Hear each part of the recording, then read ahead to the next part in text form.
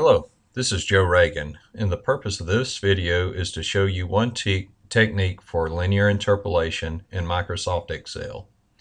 I've created some dummy data here, and this range I've named KnownX. This range contains my known Y value, so I've named that range KnownY. Those names are generic. In this column, I'm going to place the values of x for which I would like to predict y according to linear interpolation.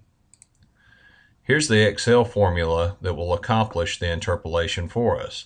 I borrowed this formula from this website. Here's the known y range, here's the known x range, again the known x range, and the B17 values, of course, are the values of x for which we would like to predict y. So I could add some more values and then just simply copy the formula down, and it will adjust to B19 in this case and do this interpolation for us. I've checked the interpolation value here to make sure that the formula is indeed doing linear interpolation, and it looks okay. Hope that helps you with linear interpolation in Microsoft Excel. Have a great day.